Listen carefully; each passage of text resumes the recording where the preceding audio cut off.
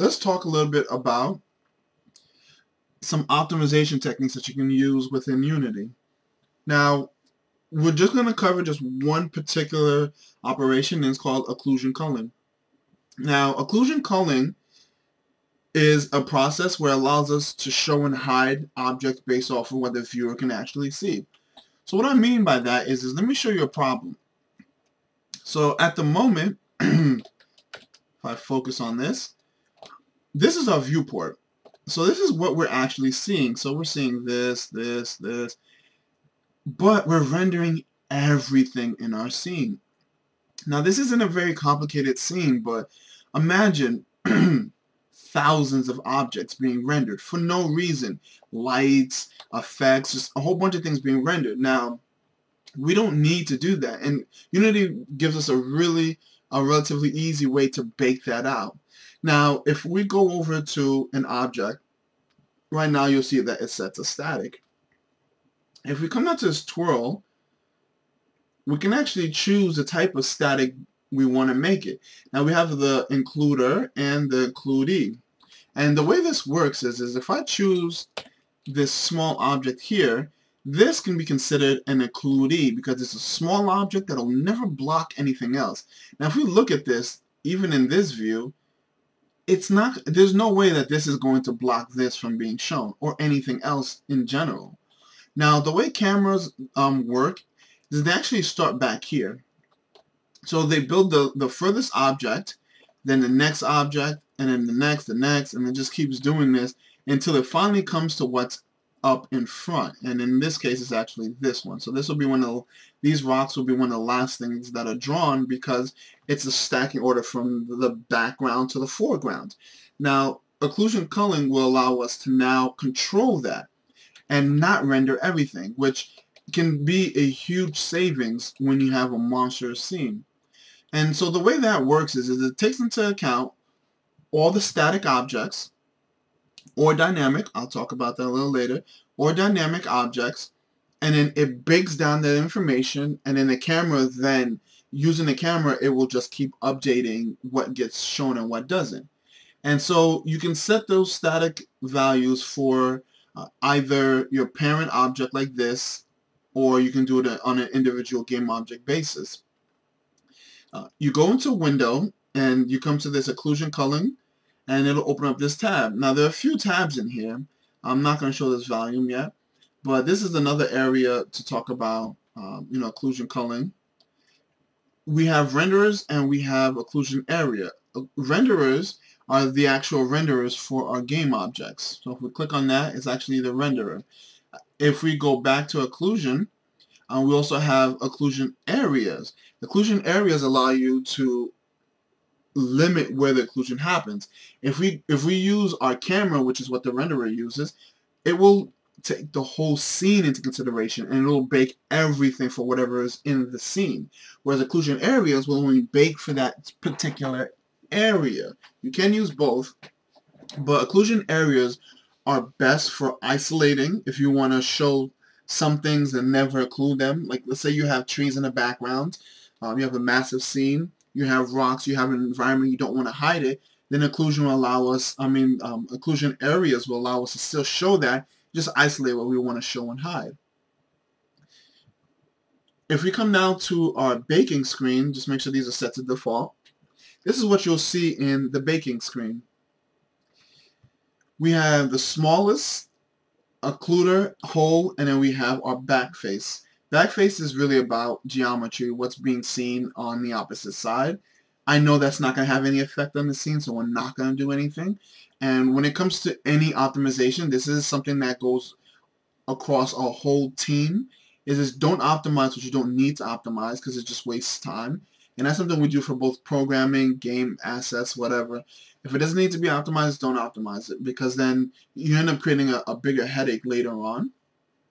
So in this case, we're just going to leave our threshold alone. The smallest hole is basically the viewport of in diameters where something can and can't be seen. So think of it as literally like a pinhole, and it has a diameter of, let's say in this case, 0.25, in which the camera has to see through in order for it to be considered visible or not. The smallest occluder is the size in meters of which this item, anything above it, will hide anything smaller than it. So right now, anything that's 5 meters and above will hide anything that's less than that. So our rocks would pretty much hide everything. Or our boulders, shall I say, will hide everything. So let's just jump right into it and hit bake. It's not even waste time. That bakes relatively quick because there's really not a lot in our scene. And we just have to come here to visualize after we bake. Grab my camera, and you'll see that our perspective line here, anything on the inside of here that's actually in the viewport will be seen. Everything on the outside won't be seen. And that's exactly what we wanted. We wanted to make sure that this area isn't being shown because it's actually not being seen. So we see that this is the last thing on our screen. So this is the last thing that should be rendered, and that's exactly what we're getting. That's what we want. If we look behind us, you can see that nothing is being rendered. And if I take our camera and I just move it ever so gently, you'll see that even the shadows are starting to come back now because those lights are also included in the whole process. So as I go back, you see that's coming into view. And as I keep going back, that's coming into view.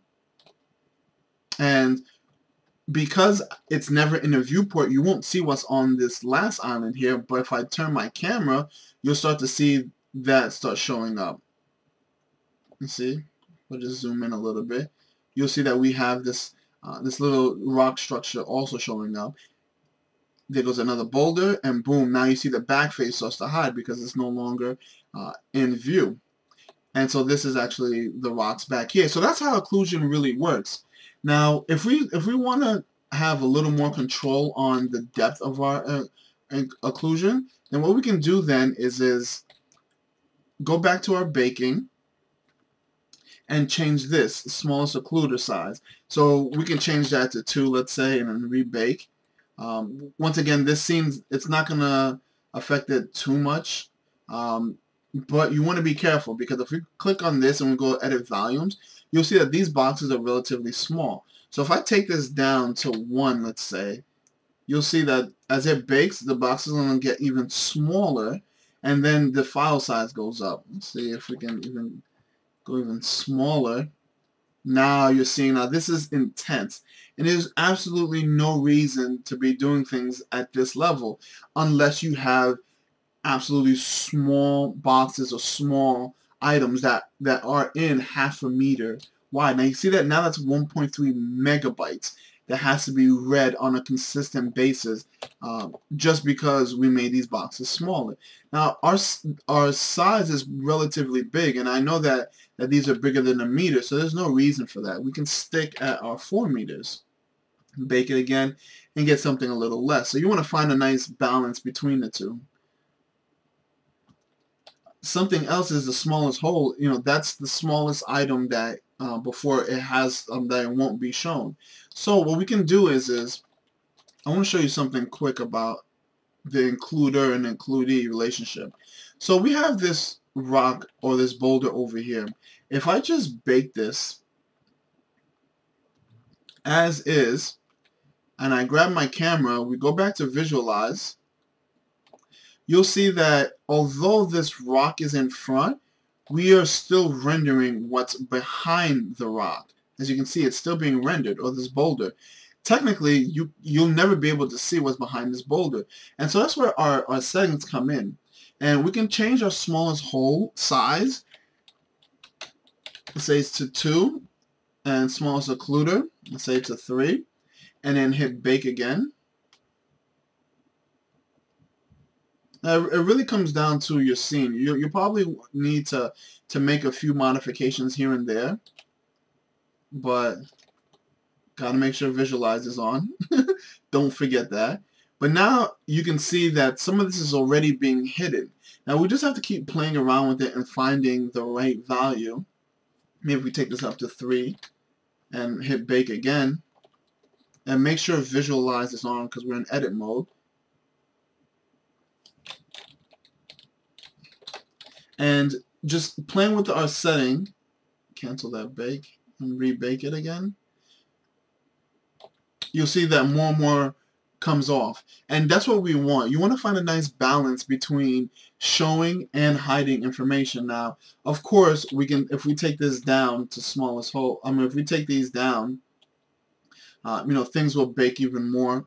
But once again, as we said before, we want to find a nice medium between the two. So although more of the rocks are going, we're still getting some of the shadows, but we're also still getting some other things in here. So we want to find a nice balance between the size of objects as well as how much we're actually baking down, because this isn't bad. But once again, once you get to a more intense scene, more and more information is going to be necessary, and it's going to be hidden, but it'll definitely cost you in megabytes. So that's occlusion culling. I hope this wasn't too much, and then it's something you can easily just throw into your system and use.